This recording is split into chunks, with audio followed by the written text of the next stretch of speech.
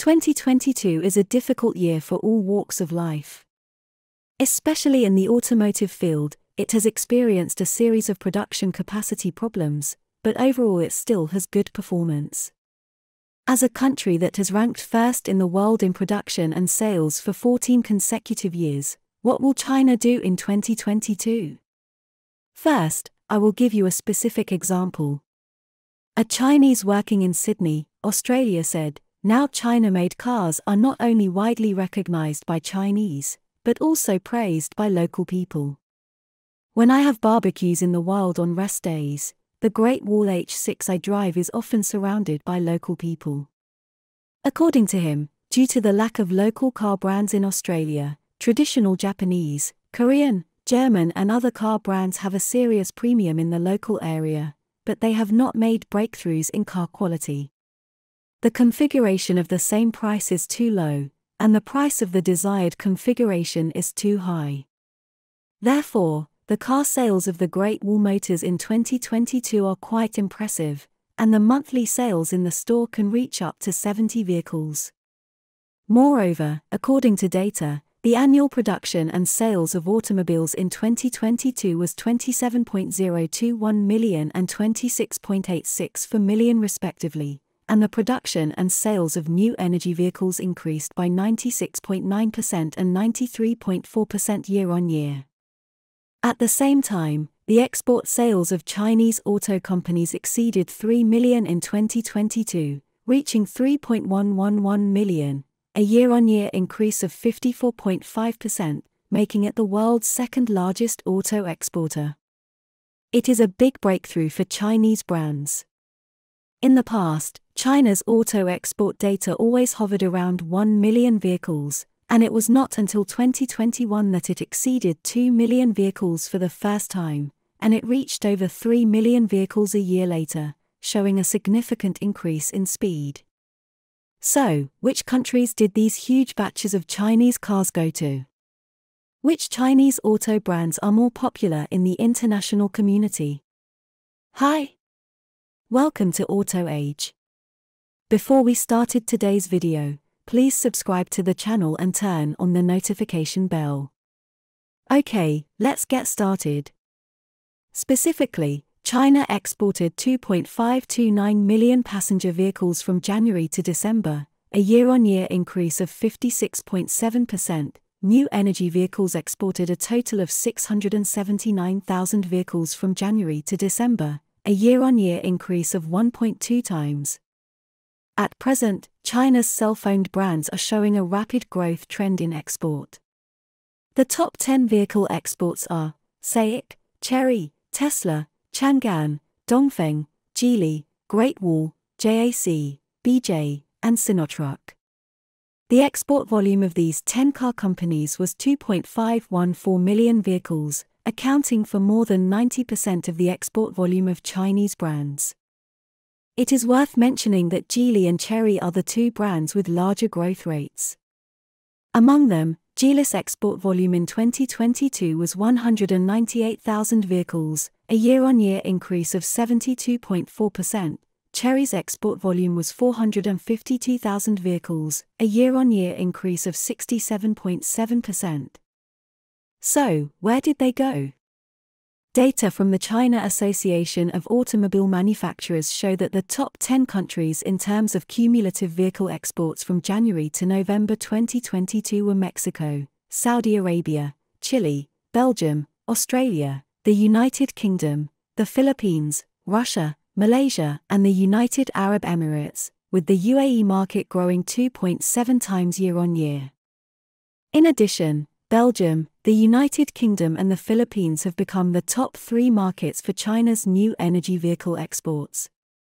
As for the main markets of fuel vehicles, they are still Mexico, Saudi Arabia, Chile, Malaysia and other places.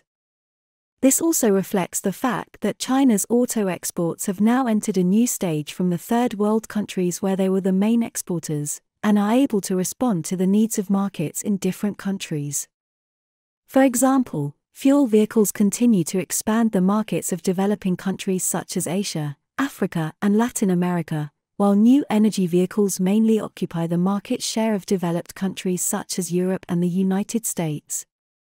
On the other hand, this shows that many users in overseas markets have gradually turned to Chinese brand models in their choice. For example, Saudi users who were originally keen on Toyota have begun to shift their attention to SUVs and pickups from Changan and Great Wall. At the same time, in Brazil, Chile, and other markets, Chery has also successfully entered the top 10 position.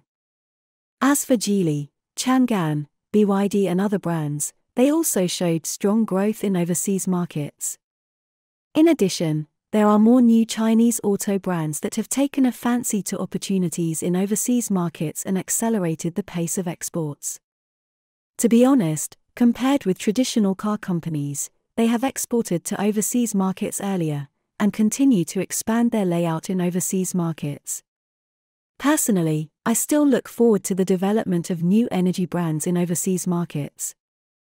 At present, the development of new energy vehicles in China has occupied the first place in the world. For these emerging Chinese car companies, they are more willing to choose the European market with more mature consumer acceptance and infrastructure as their main target, mainly in the form of direct export. Among many European and American countries, Norway's policy is the most friendly. In addition to the official plan to stop selling fuel vehicles by the end of 2025, imported electric vehicles also enjoy exemption from import duties, free charging, and can drive on bus lanes without paying. With preferential policies such as city tolls and parking fees, Norway has become the first stop for some Chinese brands to enter overseas markets.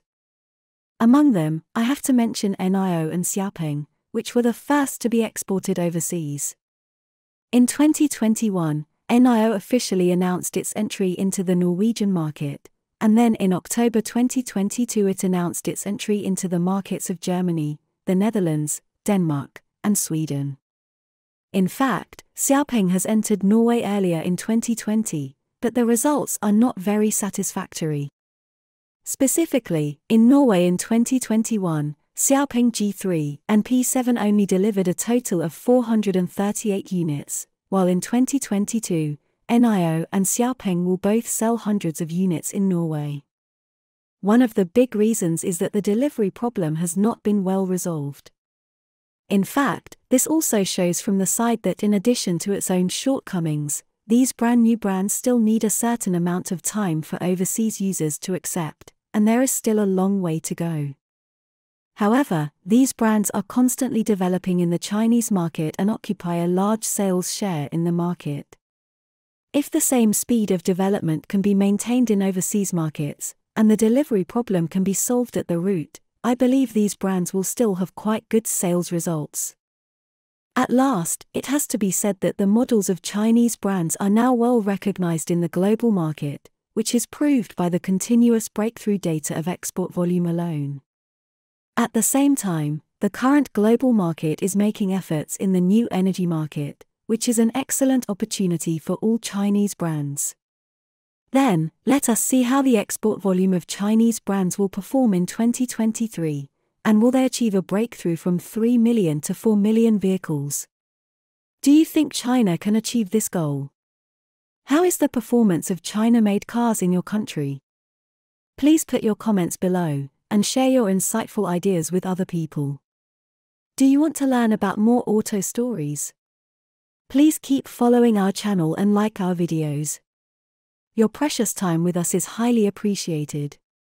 See you.